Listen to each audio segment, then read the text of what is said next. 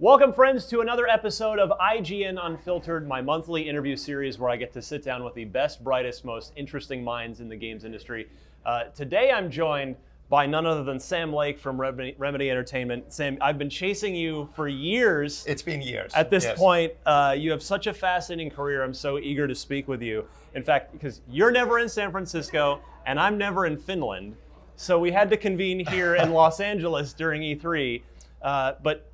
It's a miracle you're here at all because I'm told that you're currently cursed. What has been going on with you? Yeah. It feels appropriate with Control being all about these weird things happening, altered world events. Yeah. You can hear it in my voice. So I lost my voice a couple of days ago. Oh. I had a cold and had to be speaking a lot at work, doing presentations, and it was just completely gone. It never has happened to me before. And then my phone broke one day before the trip. Had to scramble to get a new phone. Something happened with your car, I heard too. Yeah. Let's not even go to that. And yeah, it didn't stop there, but it's been ongoing. So looking forward to the next thing to happen. Well, it's all up from here, right? It's you got it all out of the way at once. I already said that a couple of times, and then something more happened. So yeah, well, we'll see.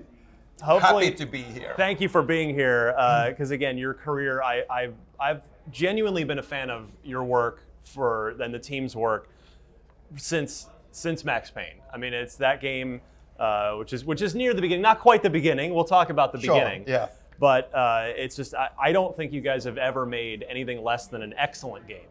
It's not that you haven't even made a bad game. I think they've all been varying degrees of excellent. And your team has a special something that I want to try and get at a little bit here. And I always like to start with my guests at the beginning. So I'm always curious, what did you want to be when you grew up, when you were a kid? As a kid, depends on how far back you go. But did you want to be a writer?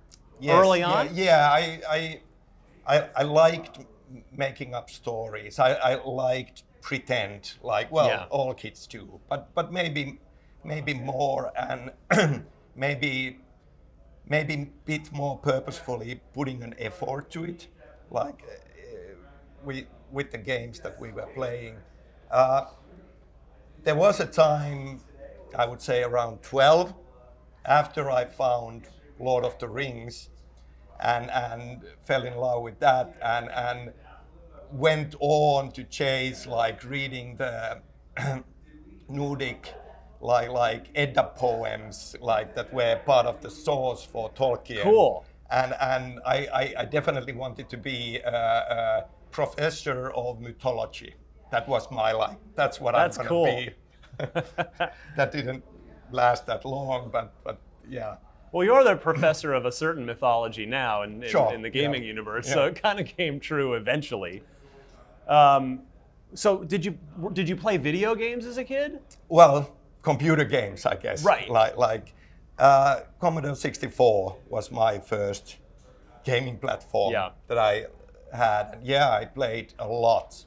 All kinds of games, really, as you did, but really fell in love with role-playing games and Ultima series in particular. You know, I feel like Ultima. I think this is the 44th episode of this. 44th time Ultima comes out. But I think you're not far off. It's Ultima and role-playing games seem to be quite the common denominator with game designers and game creatives. And so what you just I take it was it just the worlds you were just immersed in the world? It just felt incredible that there can be worlds like that as inside a game, and you would just dive in and immerse yourself.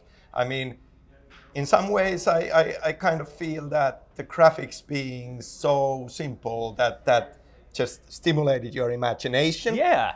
And you were making things up on your own at the same time. Right, filling in the gaps in your mind, right? And putting an effort to it as well, you had to have a notebook and you were drawing maps and you were kind of engaged in a very real manner. And also there, if you look, I started with Ultimate 2. Okay. That was my first. But already the leap to 3, how much more content and how much deeper the world felt and more real. Like it was a huge leap then, and then going on to like 4 and 5 and 6. And yeah. So that was a big deal. Yeah, I played a lot, and you know, text-based adventure games and all of that. That was like in Finland, you know, as a kid growing up. Obviously, English is not my native language, but you started learning a lot because there was also a really strong motivation to learn. Sure. All of this content, this wonderful content, is in English.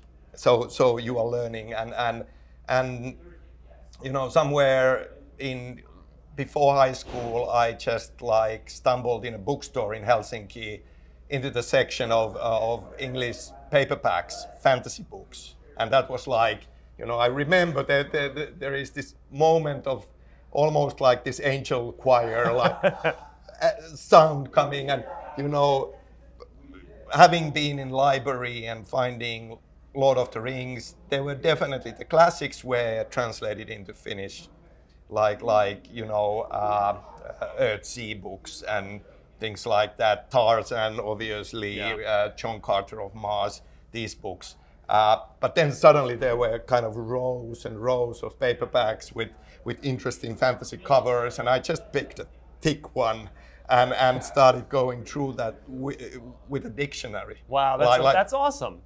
And 20 pages in, I'm like, yeah, I'm never gonna get to the end, so I put the dictionary away. I'll just fill the gaps with my imagination. If I don't understand a word, I'll just figure out like, and what a clever way to go about it, actually.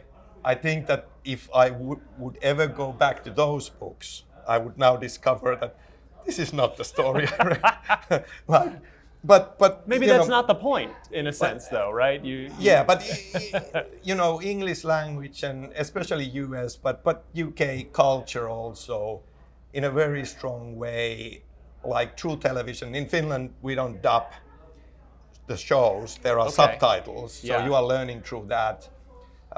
There were a very limited section of, say, comic books, like Marvel superhero comic books, translated. But then discovering that you can actually already back then you could order them straight from the stage, and suddenly the selection just widened into a huge thing, and reading those and learning the language through that. That's awesome. So have you, this is another question I've asked a lot of guests, going back to Ultima for a second. Have you had a chance now in your long career to meet Richard Garriott? I have met him a couple of times, not really like short conversation, you know. I think that the last time was a couple of years ago in Barcelona at Game Lab. Yeah. I mean, we were both there and, well, said hi and talked a bit. But yeah.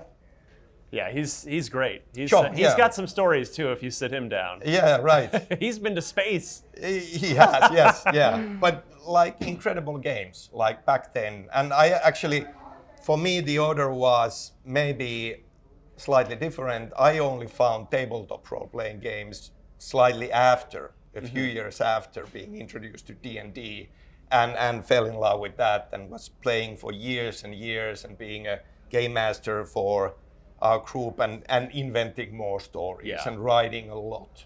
And that's actually what ultimately led me to Remedy and working on video games. Do I have the story correct where a friend of yours enlisted your help to write on Death Rally? Yeah, Remedy's first game? A childhood friend, Petri Järvilehto, who was part of our role-playing, tabletop role-playing game group.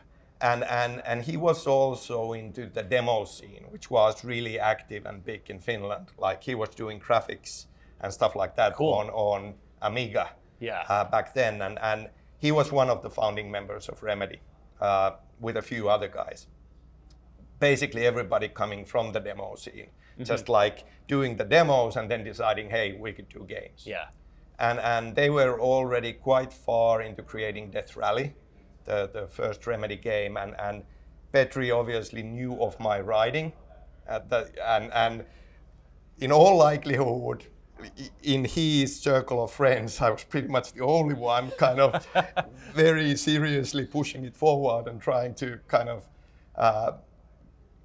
get that done. So he came to me, you know, we need text mostly for the menus to explain what can you buy in the shop, and these like kind of that would I be interested. And at the time I was at the Helsinki University studying the English language and literature, and I was like, sounds fantastic, of course I want to come. And immediately after I was looking at the kind of, it was kind of a widescreen type of a setup, so that there was this black bar, you know, on the top and on the bottom of the screen. And I was like, you know, it was very strict limit for like this many characters in a row, and you had 3 rows to write this. And I was like, but what about this bottom part here at the bottom of the screen? That must be like 10 rows. You know, could I write something there, like a story? And everybody was like, sure. So I'm writing a crazy piece of story for the Death Rally world. And yeah, that was That's the beginning. great. Yeah. So did you end up finishing university then, or no? No, okay. No. And I never felt like I did continue my studies all the way into Max Payne. Right. But then it was more and more interesting work, and less I felt reason to go back and kind of make it official. So yeah, never. So yeah, clearly who knows? No regrets about that, though, right? Like clearly everything has worked out. And yeah, I did end up going back to school.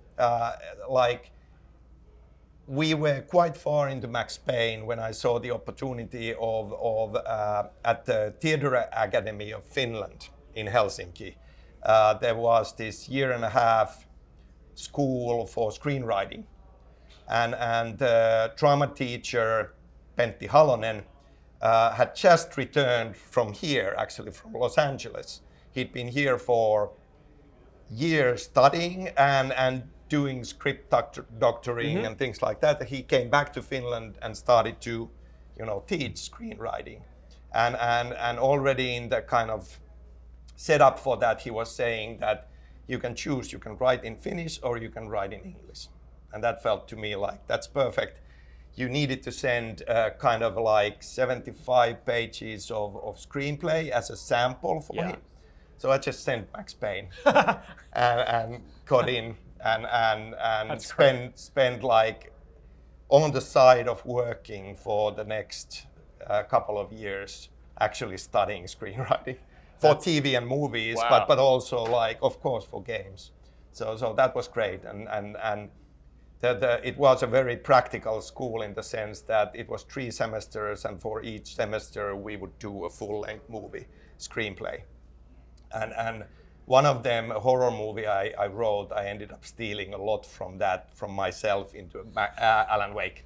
Interesting. You know? Yeah. That's really cool. Did they give you like with the success you've had since with Remedy, did they give you like an honorary degree later, like an honorary doctorate? Or no, I don't know if that happens in Europe the way it does in the United States. Yeah, I don't know either. I haven't been in touch. So what do you remember about Death Rally as a game? I love the story that you told about just making use of the space to write the story. What do you remember of the game itself? Yeah, I was playing it a lot, like back then, and I just, I mean, from the writing perspective, I already back then, which holds true to this day, I have felt always a strong need for writing for a game, or, you know, creating the vision for the game and then doing the story. That I want to find a way to marry the tone of the gameplay with the tone of the story. And talking about the tone here, like Death Rally, you know, over the top, you know, explosions and machine guns. And so I just felt like this story and the writing needs to be slightly crazy, like unhinged in a way. and try to kind of get that energy, the feeling of energy into the writing as little of what there was at the time.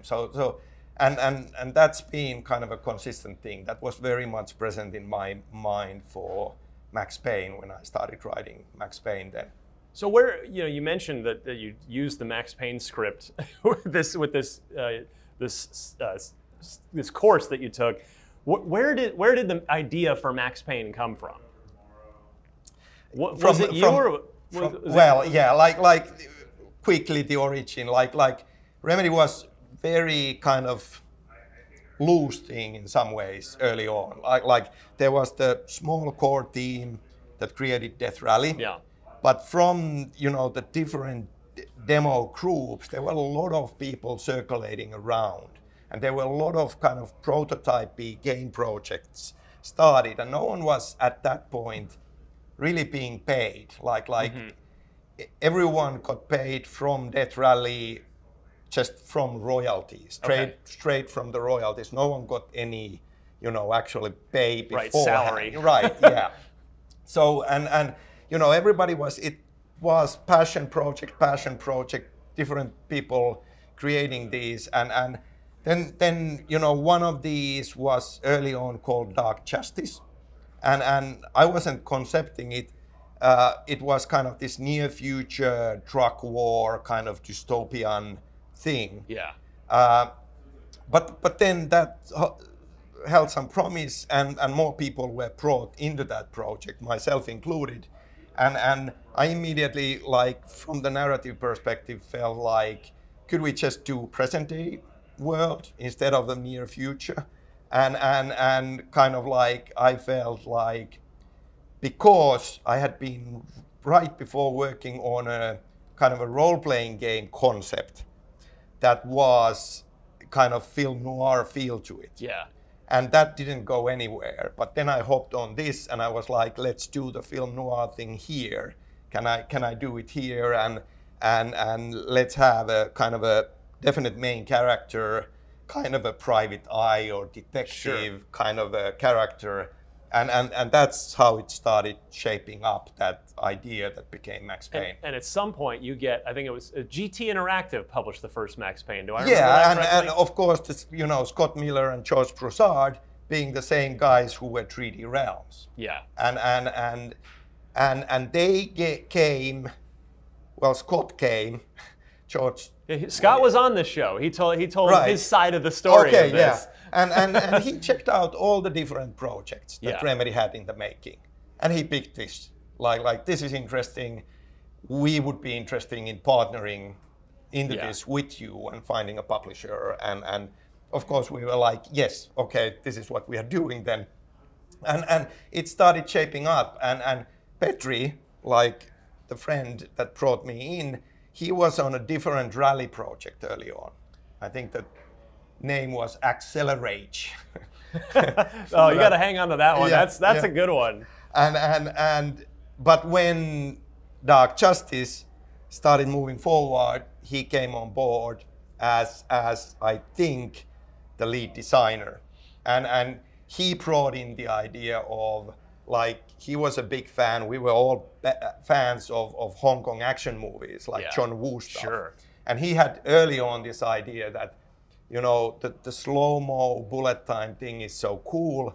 Can we somehow find a way to make that part of the game experience? Yes. So that came from him, from me, kind of the film noir. And I do feel like, if you look at the John Woo movies, I think that there is an echo of film noir there. Like, it's very big on melodrama and like, so it fit in. Like, those clicked into place, and this felt like, yes, this works. And for me, the film noir, like, love for that really comes almost from childhood. Like, I used to love Humphrey Bogart movies as a kid growing up, and then later on, like, 95, 96, when we are starting out, like looking at the movies back then, there was a real surge of kind of a modern noir, like Usual Suspects, Fight Club, Seven, David Lynch's Lost Highway, like all of those movies are coming out, and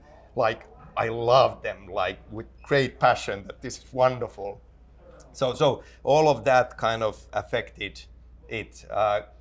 Some comic books as well, definitely. But yeah, that's what I felt like. Well, I gotta selfishly ask you.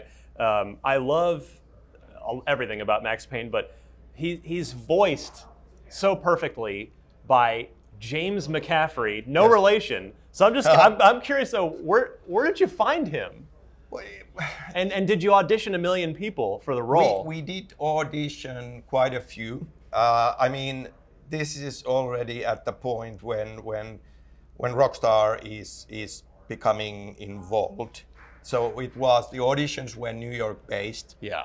Kind of actors there, and yeah, we did go through an audition process. Like Jim's voice, it just felt like, yes, this is great. Like it still took, Navid Konsari was our VO director all the way through Alan Wake,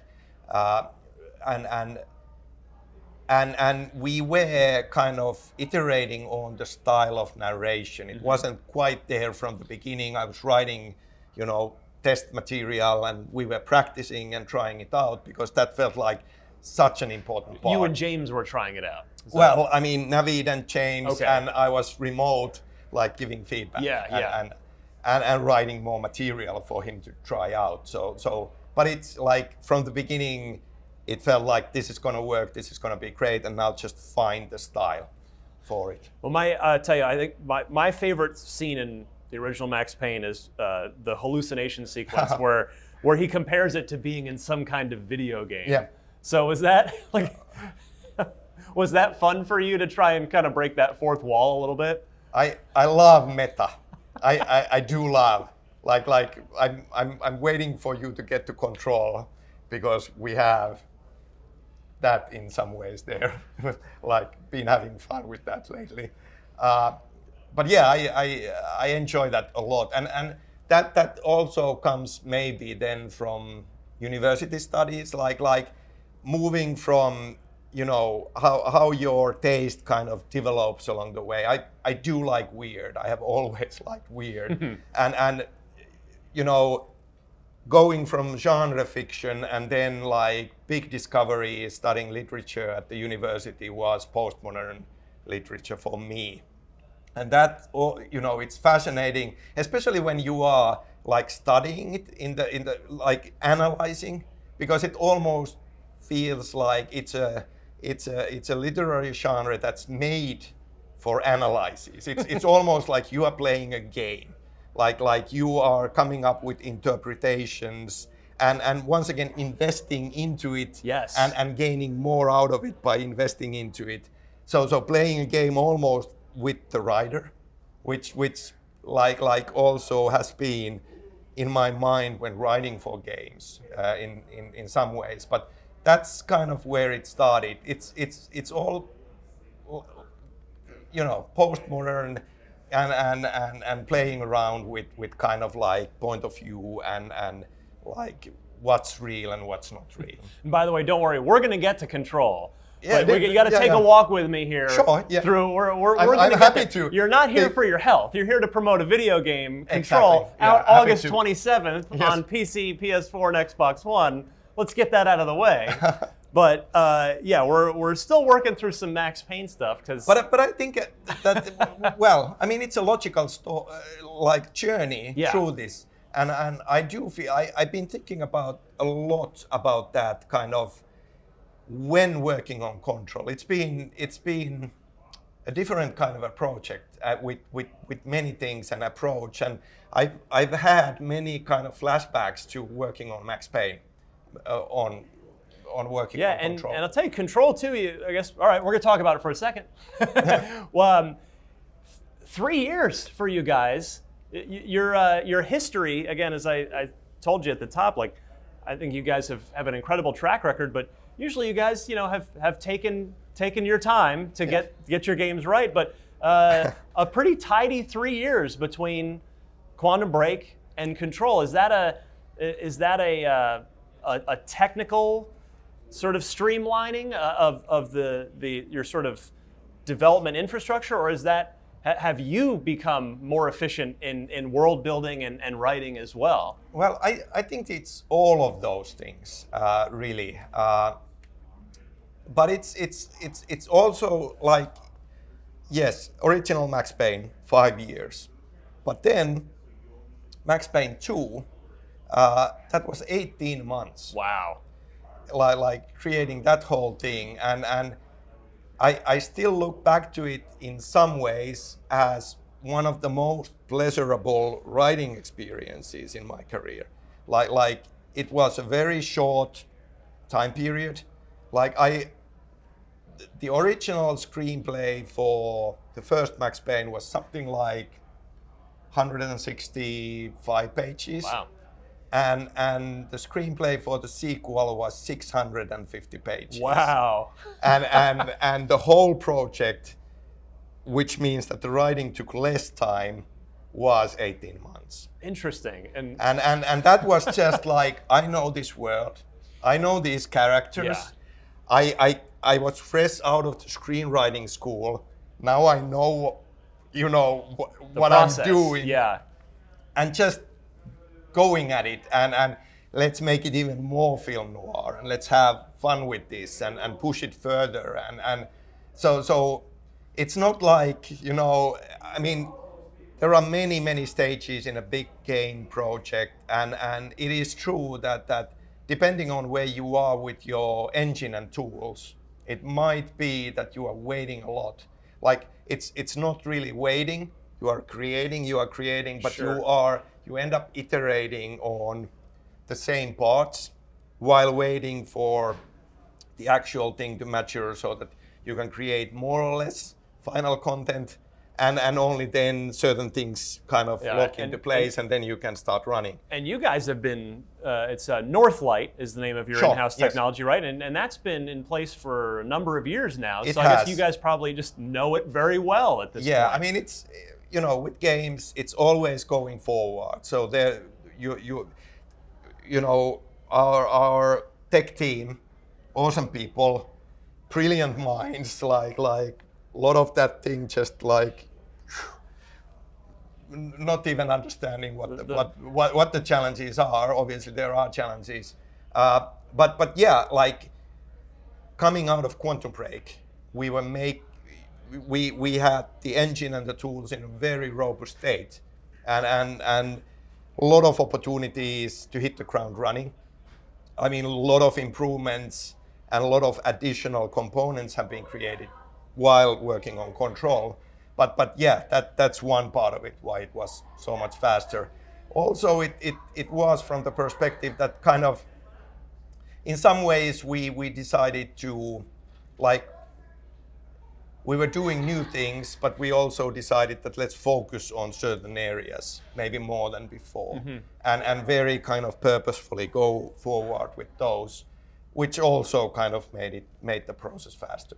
So take me back to Max Payne for a minute. Now, I of course can't let an hour-long sit-down with you go by without, of course, bringing up probably your least favorite subject, which is that you are literally the face of Max Payne, of the original Max Payne. Do people ask you to do the face all the time? Is that just like a curse in your life at this point? I'm like, I mean, at trade shows, like E3. Yeah. Yes, sure. All, I mean, all in the hallways, yeah. It does happen. I'm happy to oblige. I mean, there was a time coming out of the first Max Payne where I was like, yeah, no, I want to distance myself from this. Yeah. But it's then, the funny thing happens that years roll by and then it's like, well, it's just fun. Yeah. Like who'd have thought you'd still be getting asked to do it all these years later, yeah, right? Like that says something good. It's an honor. Yes. And it's a wonderful compliment, I feel. So yeah, but it happens. Now the other face of Max Payne would go on to become Mark Wahlberg in the 2008 film. So were you guys, again, given your screenwriting, your background, were you guys pitching it and trying to get strike while the iron's hot and try to get a movie made, or did Hollywood come to you? No, well, like as I recall, it was Scott's thing, Okay. Scott Miller's Yes. thing. The game wasn't even out. He had a friend who was a producer, and they had been talking about it. And I hope I'm not mangling up the history, but kind of my recollection is that there was an opportunity to sell the movie rights, and he really he's looking at things from PR angle a lot. Sure. And he felt that it would be a great PR move, because I suppose back then no movie rights for a game that was not out. True. Had happened, Yeah. and we would get a news beat out of that. Yeah. Help. But that happened, and the rights were sold, and then later on, the game rights were sold for Take-Two and Rockstar. Right. Well, yeah, we'll talk about that. But the movie rights had gone their own way, and like Hollywood works, it was in the making. Then it wasn't in the making, and it disappeared. And after a few years, it came up again, and some other people were making a movie, and it went this way. And we were just kind of in the distance, having nothing to do with it, hearing these news just as anybody else. That's got to be a little frustrating in a sense. Well, right? I mean, early days in all of this, it felt like, wow, so somebody is interested in the movie, and then it went its own way, and we were focusing on creating the game. But we were not in any way involved in the process of making the movie. But when a Mark Wahlberg gets attached, there's probably some reason for optimism at that point, bro, because he's a big deal at that point in time. And at what point did you know that the movie was maybe not super great? Well, we did hear things, and I mean, I remember that we were actually part of the kind of premiere in Finland, Yeah. going and see it because, of course, it's part of it. But yeah, maybe not the best movie, and it's kind of a curious thing. I feel that especially for something like Max Payne, I'm sure that there would be an angle, if you sit down and start looking at what's the heart of this and what is maybe not that to me is an interesting question. We are now kind of exploring the possibility of Alan Wake TV show. Really? And yeah, I mean, it's been in the news for a while. So the interesting thing to me is in a game, what's there because it's a game and it's needed for the game. Right. What is the heart of this thing that should be carried over? But then, how do we make it in this different medium to stand out on its own as a strong thing? And that is an interesting question. And that maybe wasn't that thought process, didn't go into making the Max Payne movie. And so the choices they're made. Because obviously, Max Payne is a game love story for certain kinds of movies, ultimately. Like us being fans of, mobster movies and film noir and all of that, then doing our passionate, young, I would say amateurs at that point, take on those things that, yes, and that comes out. But then, taking that and making it into a movie, it's kind of a closed loop in a way. Is it depressing to you at all when the Max Payne comes out and the movie comes out and isn't very good, and because this is a thing that you worked hard to create, or are you just so detached from it? Yeah, I was quite detached. I was happy that there was a movie. Yeah. At that point, I think that already was. That was a victory in and of itself. Worth celebrating. But definitely I've been when we've been talking about this with our more recent games and looking into opportunities, that's what I have been saying, that it doesn't make sense for us to repeat that, just sell the rights and let it go, right. and somebody does something. Whatever we do, if we ever do something in that space, we want to be involved creatively. You'll write the screenplay, well, basically. not necessarily, but at least sit down with the creatives and workshop it and have a writing room and figure it out, like what it should be and how to make it, you know, something that makes the whole like broader franchise stronger and deeper, rather than split it apart and confuse it. Yeah. So you said goodbye to Max Payne after Max Payne 2 when the rights were sold fully to, you know, to Rockstar. Sure, they took it over. And that was like, I think that it happened in the best possible way.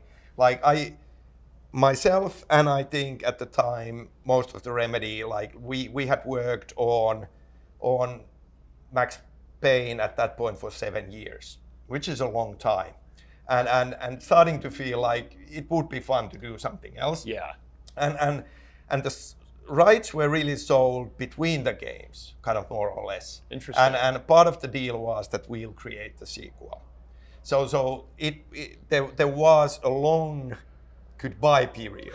like I knew, starting to write Max Payne 2, that in all likelihood it's gonna be the last Max Payne I'm gonna write. So there was plenty of time to kind of go through that emotional journey. So yeah, that worked really well. So did you have a say in the sale of that? Not that much. Obviously, was part of those conversations, but not really. And it really did make sense at that point. But was it hard for you though? This thing that you'd built into a great thing that you ultimately have very little say in it. But as said, at that point it felt like this will give security to Remedy to create something else, right? Like and we'll be in a more secure position than ever, which means that there is a future, and that already felt like a wonderful thing to achieve, and so. Yeah, it made sense. So Rockstar did make it worth your while. I hope you guys did. You yes. came out of it. Came out of it well. Yeah. What did you think of their Max Payne 3? I know publicly when it was coming out, you had kind of given a public blessing. But I'm sort of, just in hindsight, what did you think of their take on it? I mean, as I've said, like it definitely was not the Max Payne we would have done or I would have done.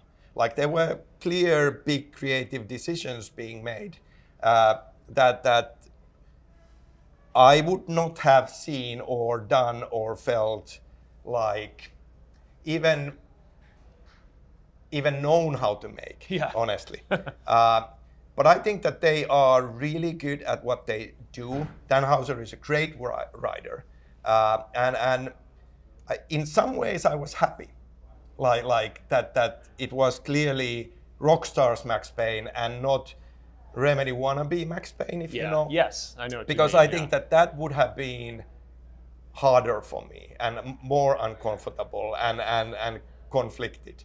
So I was happy. What I felt that Dan did really, really well is to take the style of Max Payne's narration into the experience and because Jim then ended up even, borrowing his face for the third round, which at the point when they kind of came up with that, I was going like, why? Like, because, back then it wasn't like it was just natural that there is a character and they look whatever they look, and then there is a VO actor. Right. There's no performance capture. And really, like, at that point it was like, yeah, actually, James is perfect.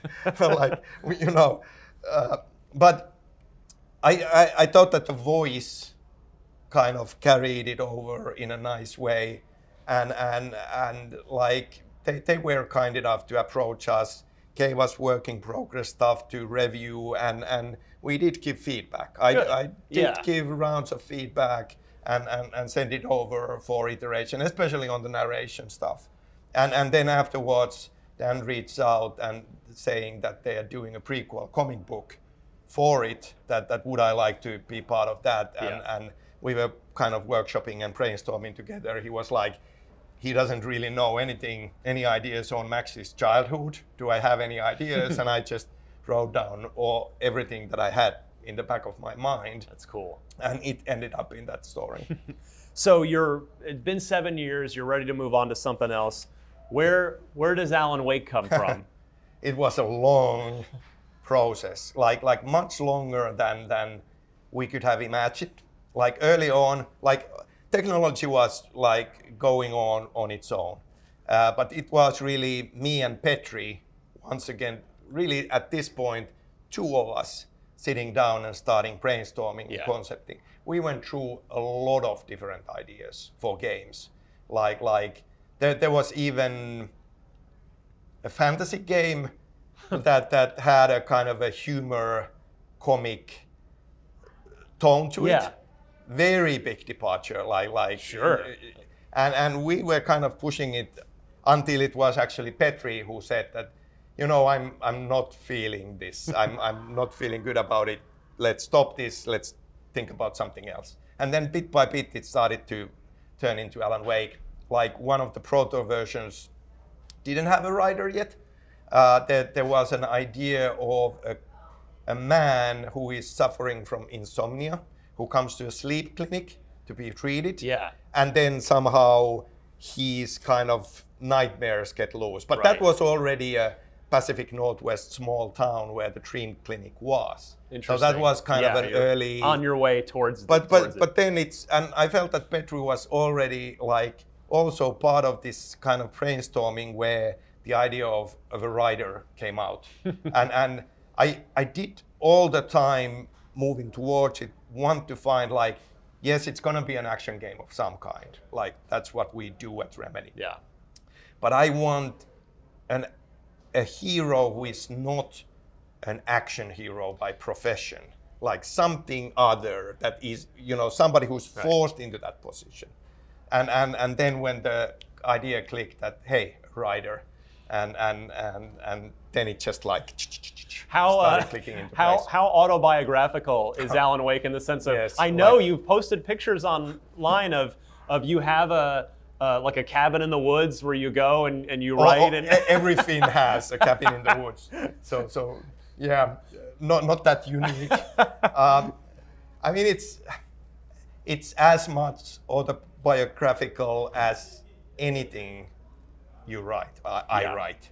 Like always, you take the essence of your experiences or individual things, or just the way like you structure the world or think about things and things that you like.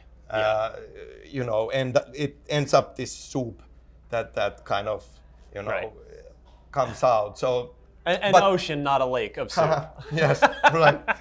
I mean, like also part of it's a wonderful honor and a compliment that there are these certain lines, like Max Payne had a lot of them that the fans just kind of like, keep bringing up in social media again and again and again. But anyway, like one part that I suppose comes from the profession of being a writer. I think that in Alan Wake's storyline and in the structure, there is a lot of writing process. Like it's the phases of a writing process, like as phases of a story in a way, hidden in there. Yeah, no, it's great. One thing that was sort of people kind of latched onto a bit at the time was the product placement, the Energizer batteries, the Verizon phones. Was that did Microsoft bring that into the project? Like how does that work? Certainly, Microsoft was part of it, but our business side as well at Remedy, seeing the upside. Like obviously there is money involved. Of course, like no, nobody blames you for it.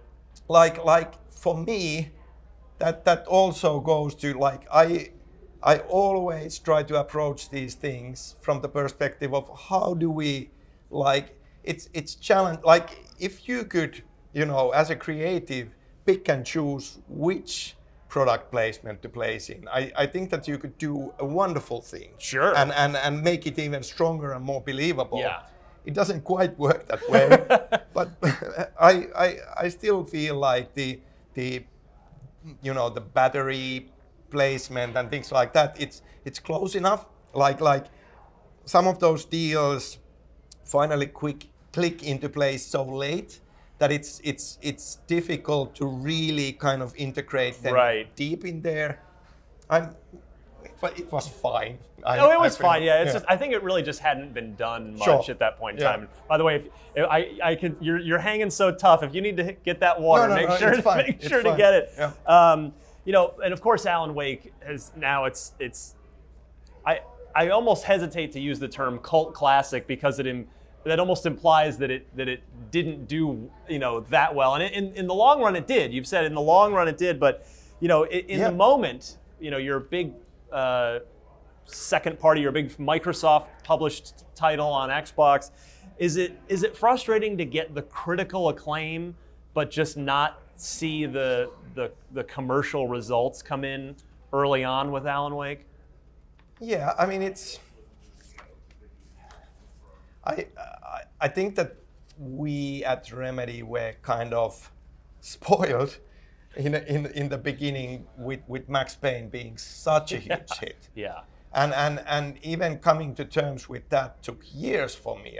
It was hard to even understand, like pouring your heart into it and making it a game and it coming out, and it wasn't like this that I even understood that this is a big hit. It's because you have no prior experience of what does it even mean. I mean, there were good reviews, and from creative perspective, that was wonderful.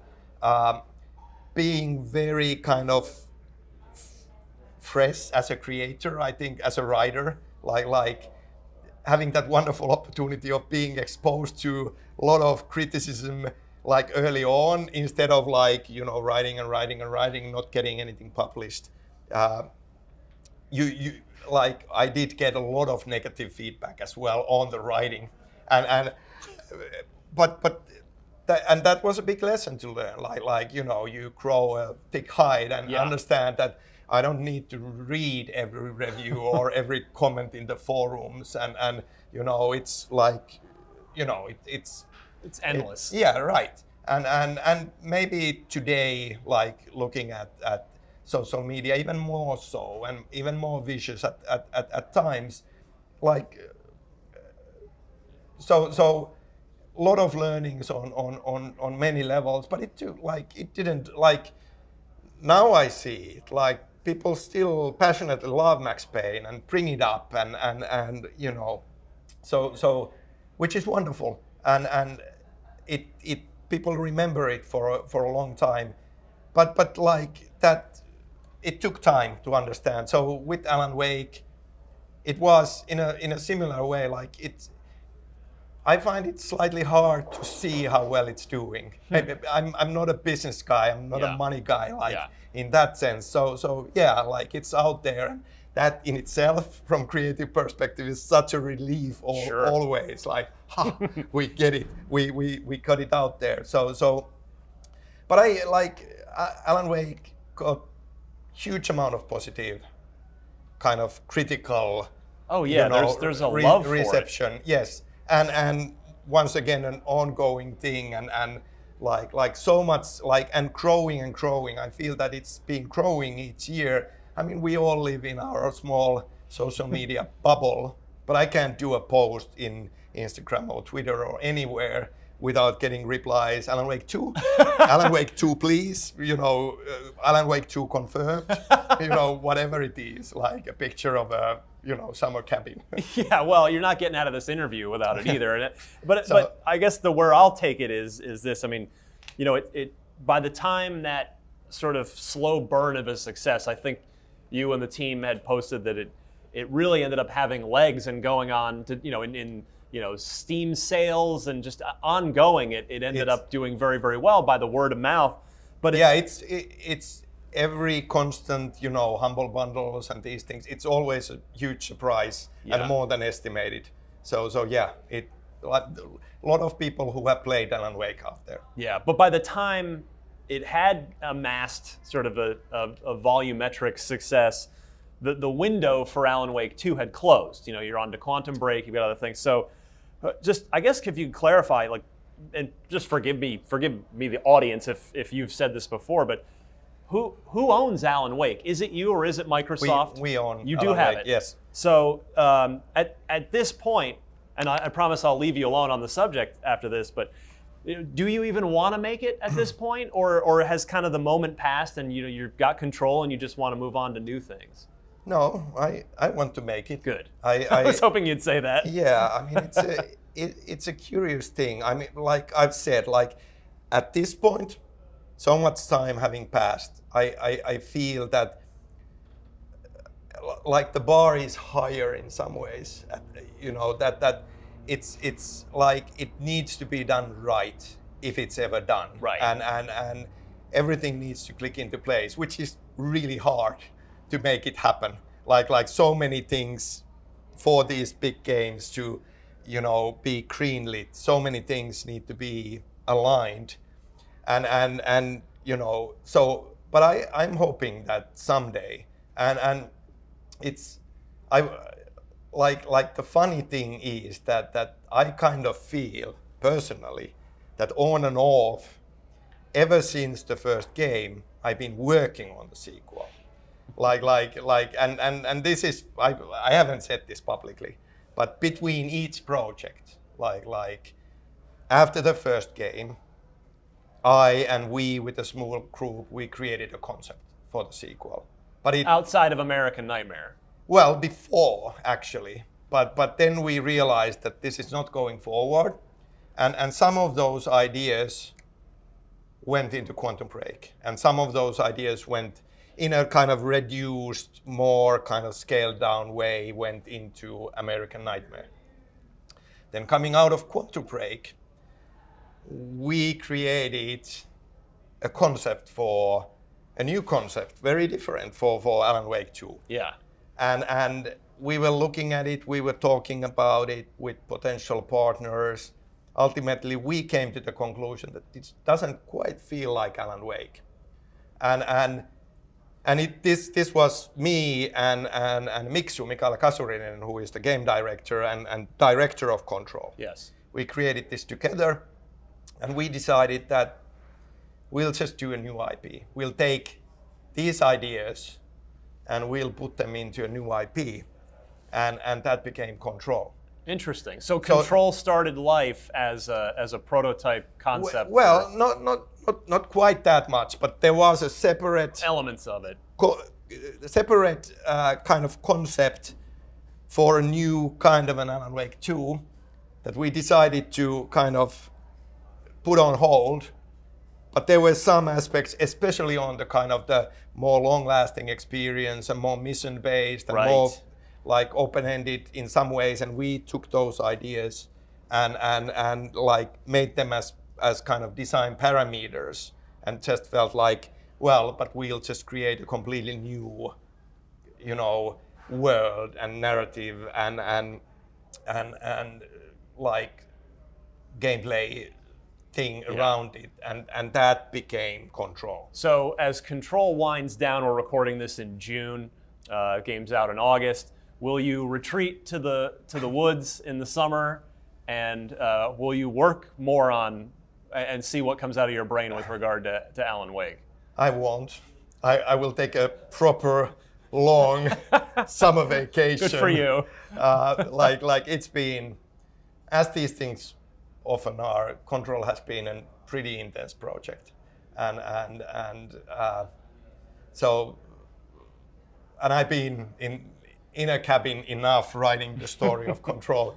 So I'm taking a proper summer break, and then we'll start evaluating what's next. Because you've got an in-house game engine that your team's really familiar with and good at, that happens to excel at lighting, and and third-person action, and you've got a new generation of consoles with a lot more horsepower that are right around the corner. So I don't know. It seems like maybe the puzzle pieces will finally come together. As said, the bar is high, and like this is this is not Alan Wake 2 confirmed.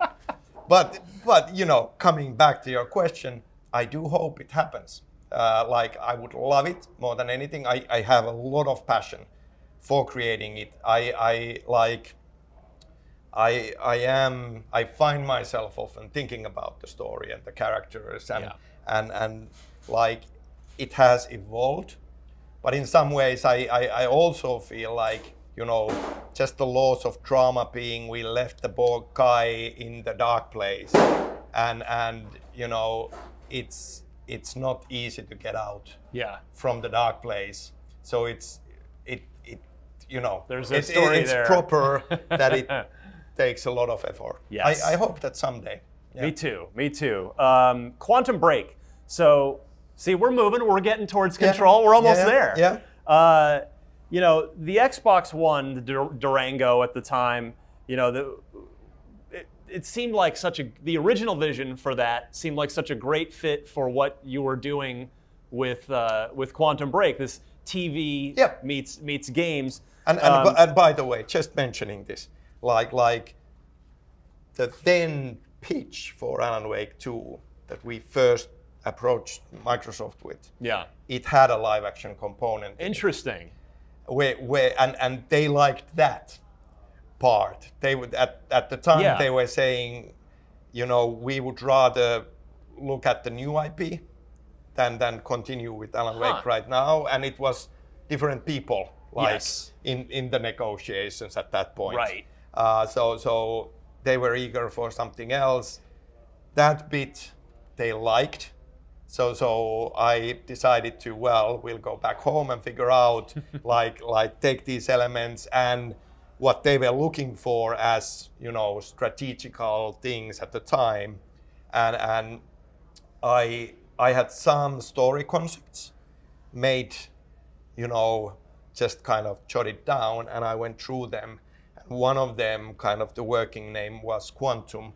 That involved time travel, but it also involved a lot of kind of a alternate reality, parallel reality thing, which ended up kind of like shrinking away as we worked on it, and time travel became a bigger part. But that I took and used these different like things that they liked in the Alan Wake. So after all the, you know, hundreds if not thousands of pages of screenwriting work that you've done on games and in school, you did finally get to make a TV show. Yeah, but you shot it. Go ahead. Yeah, I didn't write the TV show part. You didn't? Okay. Yeah. And I didn't know that. Yeah, like, and it, let's just say, like, I mean, a lot of learnings once again along the way. And I wouldn't do it the same way again. Like, but happy that we did it nonetheless. But there was a separate writing team. Like Microsoft felt really strongly at the time that there needs to be LA-based writing team with TV background, like you know, having a degree of ownership on the show part, which made it, of course, like more work and more trips and more sitting down together and workshopping right. and trying to make sure that the vision of this part and vision of this part get close enough and like tracking it closer, you know. So there was kind of like 2 years of a lot of intense work to get it as close as it ended up being, and it started like quite much further apart. And I do think like, these are not easy things, and you know, everybody wants to kind of, everybody wants the best of the project. People just have different points of view, and you know, and I'm happy how it ended up being. It was just a lot of work along the way. Yeah. And yeah. So in hindsight, that everything should have flown through you narratively. Well, like, and it's easy for me to say and easy for Remedy to say, but maybe there is just a tiny bit of metaphor in calling the game Control. Well, it seems to be working well so far. We'll see. We'll see. We'll see when it comes out. you know, after Quantum Break, you parted ways with Microsoft in your, your kind of, I guess, second-party relationship, and that sort of struck me as odd, not from you, but from them, in the sense that, they needed then, and they've been taking steps to rectify it now, but boy, they needed some exclusive games at that point, and the decision is made. Well, or let's go our separate ways. Was that your choice or theirs or a mutual thing to part? And well, we are kind of working with them right now. Like I'm not sure if you caught the announcement in the Xbox keynote about the Crossfire X. Right. Yes. And we are working with Smilegate, creating single-player story-driven campaign into that, and kind of it will be coming out through Microsoft. So the relationship is ongoing. Good. And like I think that a lot of things through the 10 years that we worked together worked wonderfully, and a lot of it's like Alan Wake was a convoluted long process because of many reasons. Quantum Break was a convoluted, like it's complicated to create big games like that, and they have helped us a lot along the way, and good relationships there. It's always like, what are they looking for at the moment from strategical perspective? We did go and show our updated thinking on Alan Wake 2 after Quantum Break. Yeah. But yeah, it didn't feel like it was like instant, sparks flying and this is a match. And then we kind of decided to wanted to try out, like, for a while, let's just try to be more in the driving seat on all aspects. Like 505 Games is a great partner for that, and like multi-platform. Just from an indie dev perspective, we hadn't been doing that for years and years. Yeah. So it felt like, wouldn't it be wonderful to try it with this game, like on all the different major platforms like PlayStation and Xbox and PC all. What so besides maintaining tighter control on Control, what does Control from where you sit from the kind of the narrative side, the creative side, what does Control learn from Quantum Break, and even for that matter from Alan Wake and Max Payne? Well, I mean, for me personally, I can draw on multiple levels kind of certain threads that I feel fascinating and I like exploring and evolving in some ways.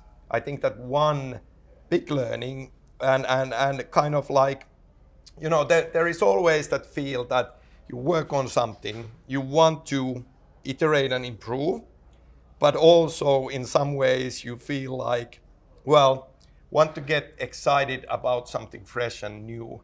And then it's kind of a pendulum swing that well, like, let's try. Like, I feel like big part of the vision from my part as well was that for Quantum Break, let's create like Hollywood blockbuster experience. Like, it's sci-fi. Yes, time travel is always difficult, but in some ways, let's try to make it like a kind of a mainstream sci-fi, fun experience.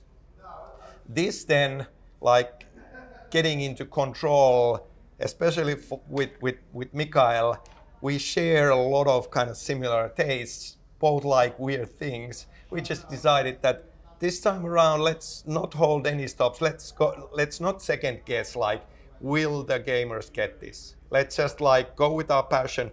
Let's make it as weird as we feel excited about. And we kept pushing, like, it can be weirder, like, yeah, this is an exciting idea, and just like try to channel that passion and excitement into this project as much as possible. And that to me, like, in some ways kind of mentally took me back to the first Max Payne. Back then we didn't know any better. Right, that was right. the only way to do it. Obviously through years you start to see, gain more perspective and, analyze it more. But here we tried to kind of push that slightly to the side and just like, let's go where our passion takes us. And that's the way to do it, right? Sure, You don't want to like focus test something to death and make sure it appeals to like just you got to make something for yourself, and if you love it, then other people are going to love it, right? And that's where the kind of the genre, like for the narrative, like new weird, say Jeff Vandermeer's Annihilation that came out as a movie as well, but the book especially, and a lot of that stuff for me, and at the same time, like Mikael is a great fan of Dark Souls, say, so we just felt that it can be more challenging, it can be weirder, it can be, hopefully in a positive way, like for the player to put more effort into it, both to actually manage to play it through, but also from the narrative perspective for me, I mean, I felt that this can be fragmented, this can be open for interpretation, this can be hallucinatory and dreamlike, and you need to pick up the pieces and piece them together, and maybe you didn't even find all the pieces, and somebody else found the pieces, and then people can go online and start coming up with theories, and I think it's about this, and that feels like something that I get huge kicks about in all mediums of entertainment, like postmodern writing, right, or today's modern like TV shows, if you can even call them TV shows anymore, but like ambitious, challenging stuff like Legion, the show, kind of Noah Wiley, and Mr. Robot, and new Twin Peaks, of course. I love the new Twin Peaks with so much passion. Did you play Inside a few years ago? Sure, yeah. I mean, that's exactly the kind of where you just you it's so open to interpretation. It's like what's going bit on. by bit, like. It's funny. My next question almost ties directly into what you just said. That's of just focusing on what excites you and doubling down on your what you're enthusiastic about. Because Control, for me, I've played it a couple different occasions now, and I feel like it almost feels like a throwback game to. And I mean this in a really good way. It's not it almost feels like a game that could have come out in the early 2000s, like just a really focused action adventure game with cool powers and physics and things to do without a lot of other like microtransaction hooks or all this. Like it feels like a very focused game to me. Yeah, and that was kind of a big kind of starting mission statement from us that let's make it like, and part of the reason why we are close to the finish line now, that kind of to get it done. But yeah, like it is also a throwback, I guess, in the sense that it is things that me and Mikael feel that we love, and kind of like drawing stuff from that, which kind of tends to go back a bit, like things that you somehow have left a mark. Really new things rarely kind of they need time to seep in. True.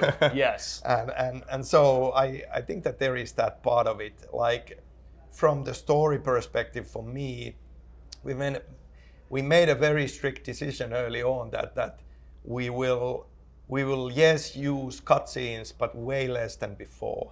Also, like coming out from Quantum Break, I definitely felt that live action is a keeper. I want to do live action as part of these experiences. But let's find a completely new way of doing live action. I mean, we have old stuff, in there, so you will be finding televisions with live action content Yeah. that we've been doing, and that are quite actually critical for the overall narrative. But on top of that, we are experimenting on, and that goes to hallucinatory things like you've seen material. So, for example, the previous director, the Dead director Trench, keeps appearing in a weird way to Jesse as you play. Yeah. And that's live action material blended on many layers on top of the actual game footage. Yeah. And that's just one example of like finding new ways of bringing live action as like maybe more integrated into the overall, and the fun part of it, it's a storytelling tool where you don't need to take controls away from the player. You keep playing and these visions are appearing to you and you are gaining more kind of narrating information while you play. Is there going to be a new Poets of the Fall song on a radio somewhere in the oldest house? Looking. It's like a tradition at this point. Well, yeah, I mean, we missed a beat with Quantum Break, unfortunately. Like we wanted to do that, but then there were complications on legal side, and it happens. Yeah, and so that was a bummer, but like the band is good friends of mine, and I do personally, like, let's leave it to this. I feel that it's a fun, interesting part of a Remedy game experience. So you know, like trying always to look for opportunities for something like that. Last question for you. I'm gonna let you get out of here. What are you doing for your 50th birthday coming up? It's coming up, yeah. Next March. Yeah. Yeah, like, wouldn't it be great? Like if somewhere close there we would have, you know, an interesting announcement. That would be great. I don't like. There is nothing planned. It's kind of a scary thing. I'm trying to come to terms with that. Like it, yeah. You got a few more months. Sure. Figure it out. Well, I guess I'm sorry. It's what a horrible way to end an interview. Yeah, yeah, like, and it's also close to the point. Not quite like next year, but like I'm close to 25-year mark on wow, as a working at Remedy. Yeah. So I think it's 23 something now. That's fantastic. Yeah. It's been a ride, and the thing about making games, what's great about it, even in the same company, like Remedy has been evolving through the years, and games are evolving. Like it's so interesting that every new game is also like venturing into the unknown. Like in the sense that new technology, new opportunities. Right. Also, like we don't know how much this is gonna take and what this is gonna cost, and you know, it's always like doing something, in at least parts of it are something that no one has done before. So it's prototyping.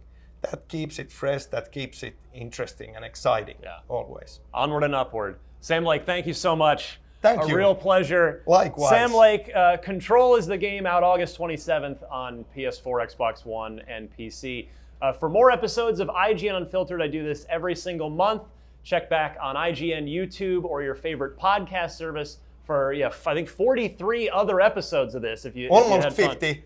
Almost 50. I'm getting there too. Yeah. I'm getting there too. Sam Lake, thank you so much. Keep it locked right here to IGN.